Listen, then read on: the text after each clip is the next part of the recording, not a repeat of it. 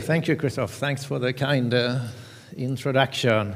And thanks to the organizers for having me here.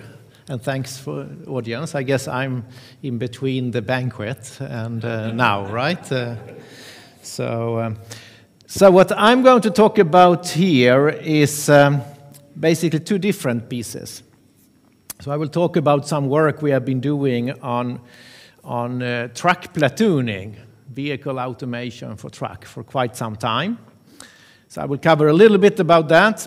And then the second part will be more modern stuff, I say, a consequence of that work that come into now doing traffic control and something on machine learning and distributed control and so on.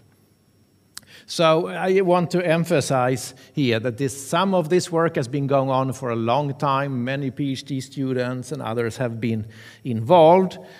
We have projects supported by many different funding agencies.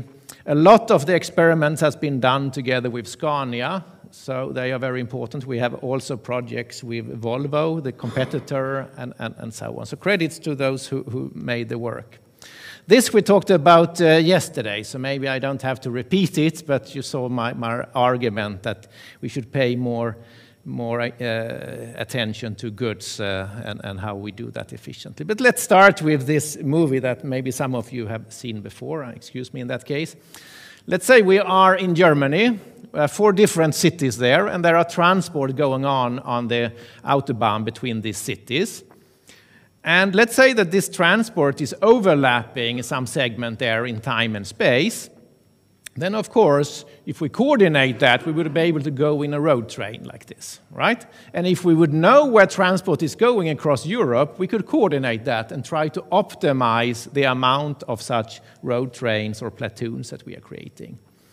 So this is some really old experiments done in the test track outside Barcelona there, but it gives you the idea if you're not familiar with platooning. So this is what most truck manufacturers can do today. So you go automatically, you in a close distance between the trucks here. So there is a truck driver in every truck, but he is not regulating the distance. This is happening automatically.